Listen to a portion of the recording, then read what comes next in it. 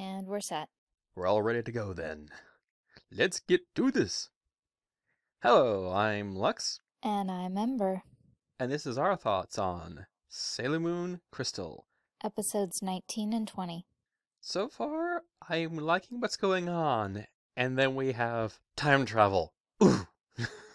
Yes, to quote from Bob and George, I hate time travel.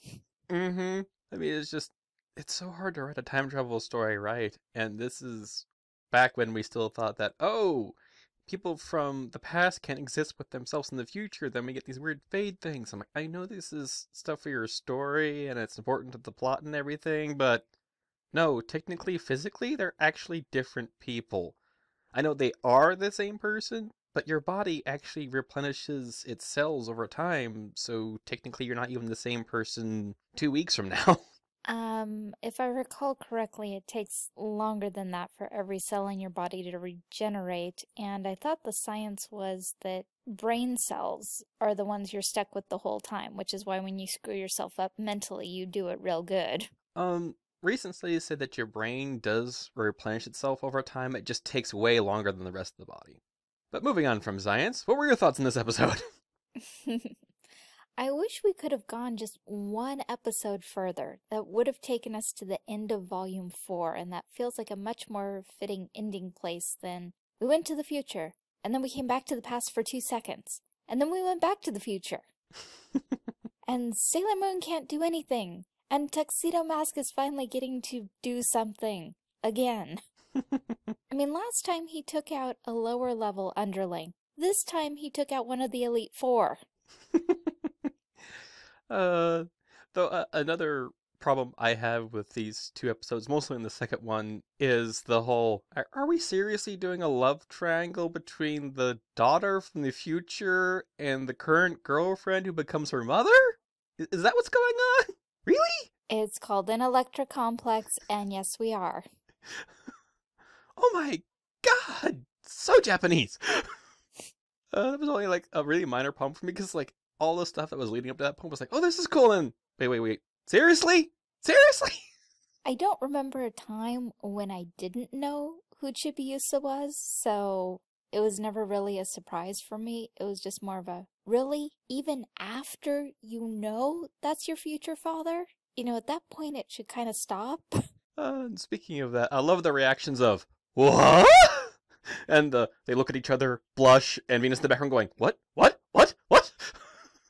Excellent. And some of the more, say, cute slash frivolous animation that we've seen in this series, most of the animation has been gorgeously stunning and serious. But in this episode and in episode 19, we have pieces that make me think of the first iteration of the anime. You know, with the colored backgrounds and the borders and the blush and the what the... 'Cause I think in the first anime, when it came out, at least in the English version, they have Ray going, when and how exactly did this happen? As if the entire thing isn't embarrassing enough. I mean, they've known each other for less than a year. Never mind that they're reincarnated, so they technically knew each other before that. They met each other less than a year ago. Yeah, I just read Sleep Moon's expression like, oh, we're gonna be doing that. I may have thought about that, but geez. Poor Tuxedo Mask going, yeah, okay, that's kind of good to know. And then there's Luna and Artemis. Hi, I'm your daughter. Holy! Like, wait a minute, I'm not even sure I like him. And then there's Sailor Pluto. Oh, poor Pluto, you've been demoted. I'm talking about the planet, not the Sailor Scout, but because I just thought it's like, oh, well, yeah, this kind of has different context nowadays because of the whole, yeah, poor Pluto. You're now a God, I can't remember the term for it now, but it's like lower planet. Oh, dwarf planet. Yes, that's the word I was looking for. Though I think they're more relating it more towards the Greek god than anything. Though I think, wasn't Pluto the underworld version? No. Pluto corresponds to Hades, who is god of the underworld, which does not at all correlate to Sailor Pluto, who is a descendant of the god of time Kronos. She has been the same Sailor Scout the whole time, no reincarnations or anything. Because her destiny is not to be a guardian goddess for the princess, her destiny is to be the guardian of the last forbidden frontier, the gateway of time, which we are so casually abusing. Yeah, especially now. Give her a key. It's an emergency. Well, okay, here's a key. You stole a key, but it's okay because you're alive. Any bigger thoughts on the first episode of these two? The first didn't stand out to me as much, probably because I'm trying not to reread ahead of the series, but I'm rereading the manga as we go along.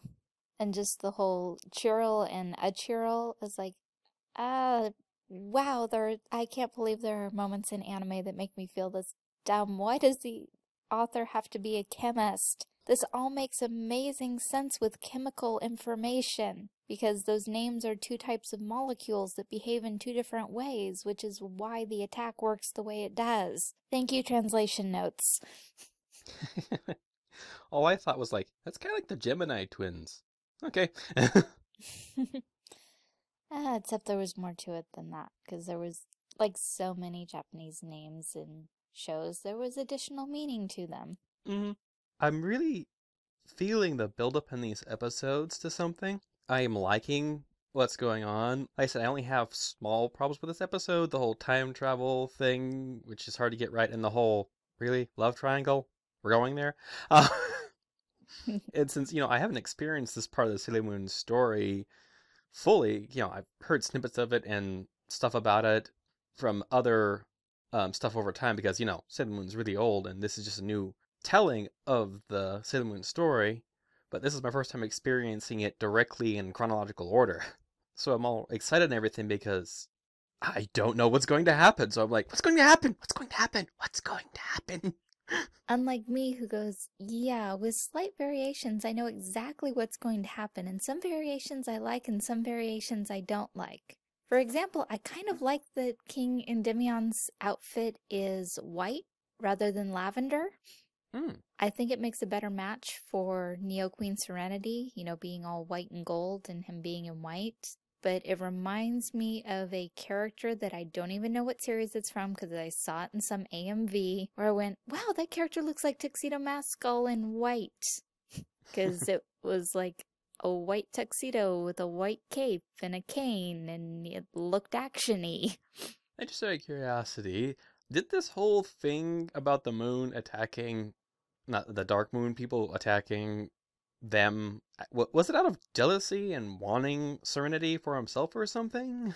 Because there's hints that the main bad guy of this group likes Queen Serenity or something. Oh, he may just be a tad obsessed with her, but that wasn't the initial reason that they became rebels. It's part of his obsession going into the past because, we see him studying that hologram of her and kind of obsessing over it a tiny bit, but no, that's not the entire reason. Okay, can't wait to find out though, because I was like, is this the classic, I want this, I'm obsessed with this, I want it now, oh look, some guy gives me the power to do it, yay! Also, I want to find out more about the planet. Apparently, the planet was so mysterious, and then they went, hey, let's throw prisoners on it. Yeah, that's always a good idea. Yes, because imprisoning them somewhere on Earth, why not? But no, let's exile them to a strange planet with a negative energy. Yeah, not the brightest plans in the world. I can think of another princess that did that. Let's give all our powers to a lower princess that's just became a princess. Yeah, that's one way to hide it. Oh wait, now we can't fight Tyrek. Damn. I was actually going to, oh, yeah, you know what? I need to stop you, so let's exile you to the moon. Or an evil queen's plan. Yes, let's take over the kingdom and make everyone hate us. Wait a minute, don't we eat love? Oops. So yeah, I'm definitely liking where this is going, except for, the part I mentioned before. The art is really good. I'm really excited for the story. And once again, everything's damn beautiful. It just keeps getting prettier. I know, and I'm like, okay, so one of the Elite Four has fallen, and so all we have left is Ruby, who we've seen a lot of, Sapphire, who we don't see much of, and Diamond, who despite being one of the Elite Four, is also the leader. And that's really gotta suck for Emerald. Hey, I just got this brand new power from Wise Man, so let me go win the battle for us. Oh, dang, I lost in 30 seconds. A real shame, really. And I was taken out by the guy. I didn't think the guy had powers. That brings up the other thing that another negative, mild negative for me is that I'm starting to get the feeling of why aren't their heroes doing their job? This is the point where I would start running in my own character because I'm getting frustrated with the heroes not doing their job, and then Tuxedo Mask saved the day. Okay, that works. Yes, well, Sailor Moon's the most powerful, so we had to disable her. We've kidnapped 3 of the 4 other Sailor Scouts, so we only have Venus. Chibiusa can't use her powers yet, and Tuxedo Mask is mastering his powers of psychometry, pronunciation butchered, check, much faster than King Endymion remembers. That's a line that is in the manga that was not in this episode. It was talking about how strange it feels to talk to my younger self, and I don't remember mastering my power as quickly as you are. This is excellent. So what other differences from the manga do you see, and more about, which ones you liked and didn't like? The exclusion of that line was one thing. The scene where Ruby catches Emerald spying and they are drawn to the attention of the prince went on a bit longer than it did in the manga. Also, when Chibiusa went back to the future, I do not remember, and I went back and looked, she only goes to her mother, not to a room where all the other bodies are laid out. Because that right there caused an issue for me in the anime, because Sailor Moon was the one fading out, and in the manga, and I went back and looked, Tuxedo Mask did not fade out, only Sailor Moon, because Tuxedo Mask's body was in another location. Only his spirit was there, and it was the presence of the 2 physical bodies together that was causing the problem, which is why in the manga it was only Sailor Moon. But in the anime, it was both Sailor Moon and Tuxedo Mask, which implies that King Endymion's body is close enough to cause that effect. But we see Chibiusa go to the hall where her father's body is laid out. The other 4 goddesses are there, and so are Luna and Artemis, which means that every single character that traveled from the past is theoretically within close enough physical distance to their future counterpart that every single one of them should have had an issue by the rules that the anime is going by. Though I kind of wonder why the palace had a hall like that. Because it's not like they were in beds. It's like, okay, why do we have 6 stone slabs? So 5 for the girls and 1 for the king, and that's kind of creepy because, you guys are long-lived and everything. It's like the designers going, why are we making a room like this? I don't know, it's in the plans. I mean, if it's supposed to be a chapel, there should, be pews, and if there's gonna be an altar, there should only be 1. And always to me in the manga, it felt more like the guardian goddesses were definitely dead, and the king was mostly dead, where now they seem to be at about the same level. And, that could have just been an interpretation on my part in the way I read the emphasis of the words in the manga. Of course, every time I hear mostly dead, I can't help but think of Princess Bride, but... Well, of course. So any more thoughts on the episodes?